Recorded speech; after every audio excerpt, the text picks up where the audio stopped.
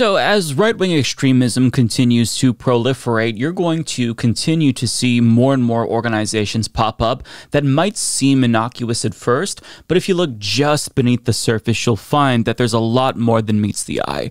And I want to talk about one group in particular that doesn't necessarily seem bad or nefarious if you just look at the name. That's, of course, Moms for Liberty.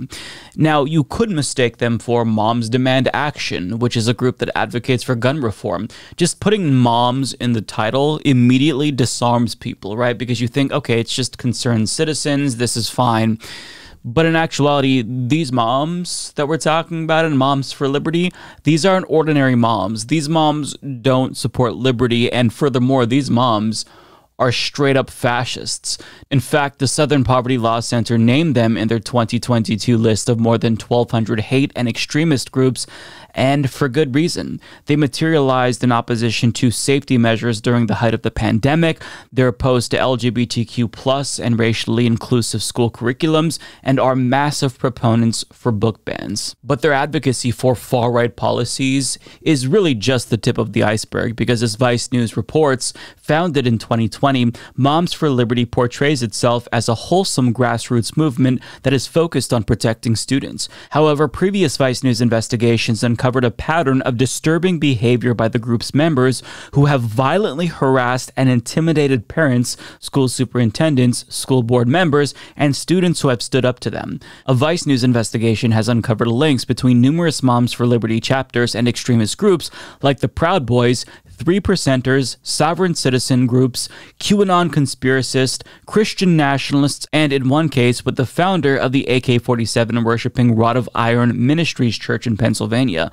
Around the country, Moms for Liberty has formed links with extremist groups and militias, which are joining forces with the parental rights group at protests and school board meetings, and in turn pushing the already far-right organization toward even more extreme ideology.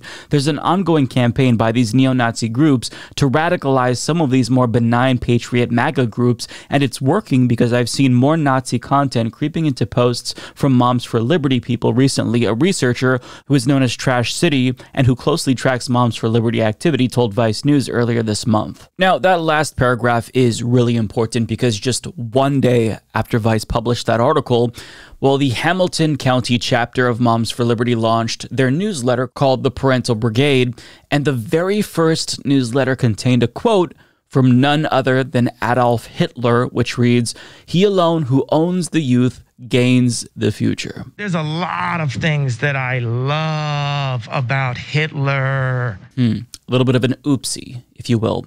Now, the far right, who's focused specifically on school issues, really seems to love that quote from Hitler for some reason, because as journalist Matt Binder points out, this Hitler quote that Moms for Liberty used is the same Hitler quote that Republican Representative Mary Miller recited at a Moms for America event 2 years ago.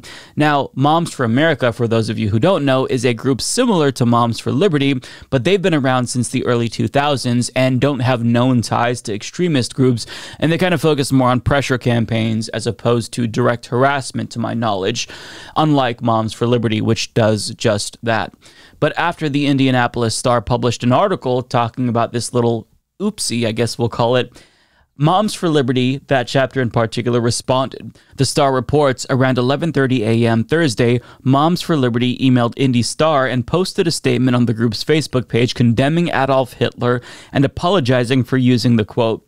A new version of the front page without the quote or explanation was uploaded. Quote, "We condemn Adolf Hitler's actions and his dark place in human history," the statement from chapter chairwoman Paige Miller reads. "We should not have quoted him in our newsletter and express our deepest apology." Sure. Both the Hamilton County Democrats and the chairman of the Hamilton County Republican Party denounced the quote in the newsletter. Now, they may have denounced Hitler, which is literally the lowest bar ever, but as Brad Reed of Raw Story pointed out, they still haven't explained why the quote was there in the first place.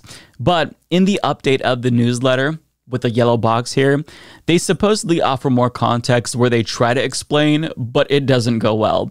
So they say the quote from a horrific leader should put parents on alert. Oh, okay.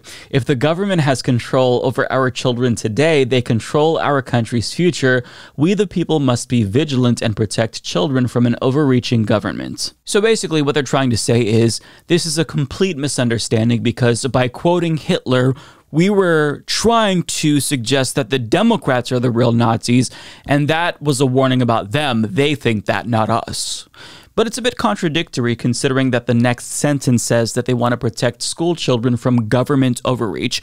But when you look at the policies that they advocate for, along with their tactics, the way that they want to protect children from government overreach is by getting the government to step in and censor any and all content that is racially inclusive or LGBTQ+. So it's a bit interesting, right? Ironically, they're proving that they're the ones who are Nazi-like as they call their opponents Nazis after they quoted Hitler. You just can't make this shit up. And to be very crystal clear here, this isn't an oopsie when I refer to it as that. It's a joke. This is not a mistake, okay? When these Republicans continuously quote Hitler and claim that it's an accident and have to apologize, these are things that I don't believe are mistakes. I think that these are calculations that they're making. And let's be honest, they like the quote, but on top of that, this is probably a nod to extremists that they've been working with in an effort to recruit even more extremists. And the context here is especially important because this is a group that was founded in Florida following Ron DeSantis' crackdown on schools. Ron DeSantis is a fascist who is taking many cues from Hungary's fascist Prime Minister Viktor Orban, whose speeches have also conspicuously sounded very Nazi-esque, so we shouldn't pretend as if all of this is happening in a vacuum. And I wouldn't be surprised if this organization has monetary ties to a larger, well-funded right-wing network. They claim that they make their money from membership dues and merch sales, but an expose published by Media Matters by Olivia Little notes that the group's ties to right-wing politicians and media are many. And on top of that, they seem to have a weird affinity for the Heritage Foundation, which is a bit suspicious, although there's no evidence to be clear at this point that there are financial ties to a broader right-wing network.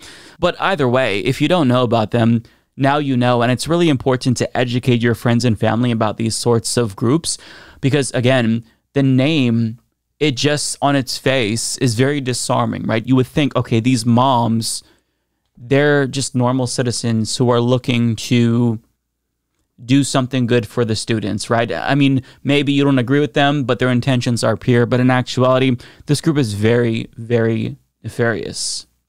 So the problem, and what I worry about with groups like this, is that they could potentially act as a gateway to further far-right radicalization in the same way that Facebook mommy groups ended up radicalizing a lot of regular moms and turned them, into anti-vaxxers.